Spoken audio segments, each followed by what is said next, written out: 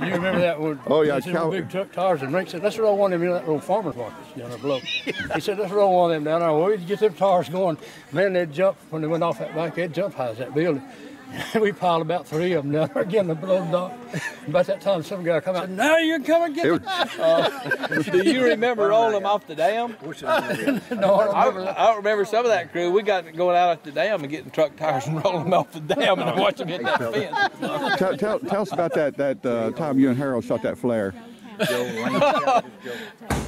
This is a good story here, guys. I'm not. You'll have to get Harold. I can't remember the whole deal on the thing. It's some kind of Army flare, he said, a super high-powered one, and somebody saw it, thought it was a meteorite falling. I remember something about that. I can't remember. And they said the Atlanta Journal came up and wrote a story up on it.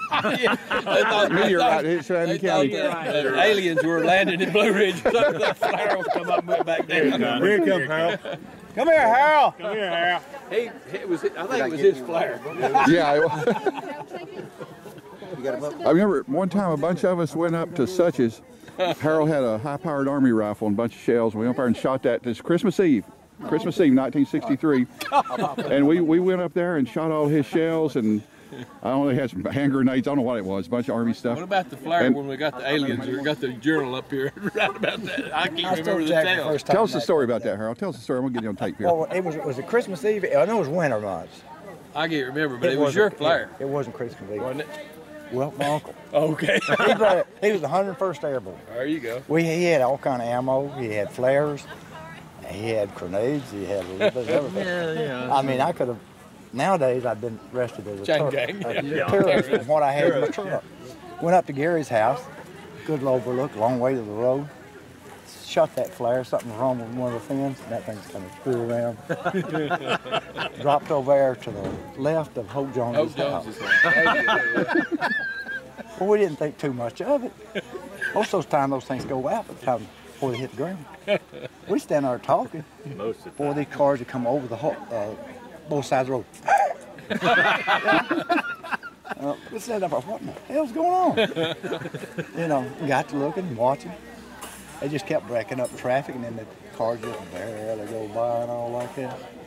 And then the fire truck came in. I think so, yeah. Police cars. Police cars all over the place. That's one of the times we kind of just eased back in the house. So when he left us, he had a back way out of the house that come out on Scenic Drive. So we kind of eased in the car and just took off. Several weeks later, the paper had an excerpt from Atlanta Constitution. I remember this more and more as you tell it. Statute of limitations run out. Yeah, I hope. Part of Haley's comet believed to have landed in the woods on fire next to Hope Jones's house on Old Highway. It was just about an article just about like that, and our paper had picked up the excerpt from Yeah. Oh yeah. I had just about forgotten the details on it, especially. But. What was it? Was something about Philip and the watermelons at Reese's. About him going over the fence or something. There was several of them. But the one time that Rink Vernon was driving, was that me and you and Rink? Fred? Could it be very possible?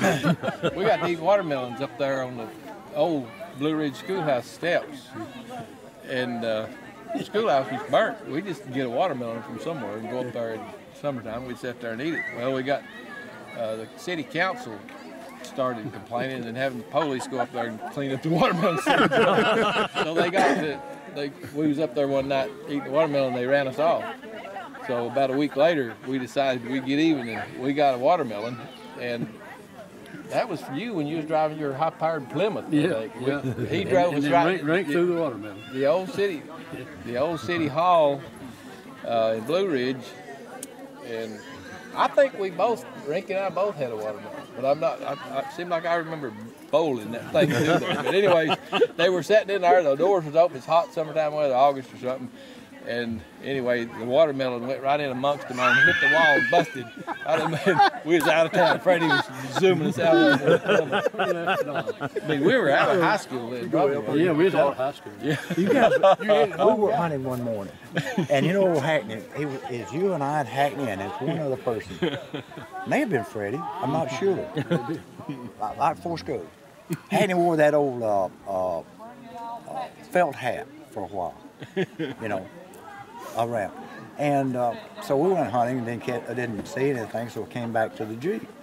And for some reason or another, he was throwing his hat up in there. Gary was shooting it with a pistol. So I sat there, and it was very regular. He'd catch it, and he'd throw it back up. Bam, bam, bam.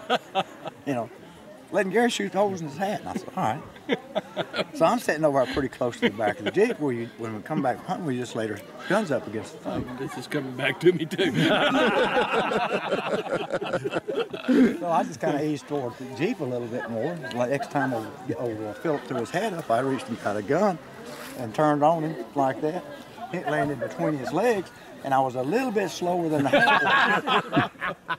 So I shot. It's like between me and you. That's about that close. So Hackney was reaching down for a hat, and I shot it out between his legs. Had he been just a little bit quicker with that hand, or me a little bit slower with that trigger, I'd blown his damn hand off. But it took that hat out between his legs. It took the bill off the hat. Shotgun. Yeah, it was a shotgun. Yeah. It had you something you could hit the hat with. Yeah, it was the heaviest thing I could get. The 4th of July one year. I had to work that year. I'm working at Roy Reese's. This is one I can't hear. Bye. Bye. No, Take care. Thanks for everything. He's telling us some bad stories here. Bye, Jay. I must be turning rude. But so they had me. Jack and I was heading out for Florida. Daytona Beach. We put Daytona Beach. Daytona Beach. You need to so we put the trip off one day. Who? Jack and I. Sometime after high school, we were going to Daytona. I'd never been to Florida before then. And so they put Man, me we out. had a bunch of copper tone. I'll tell you about the sunburn after this.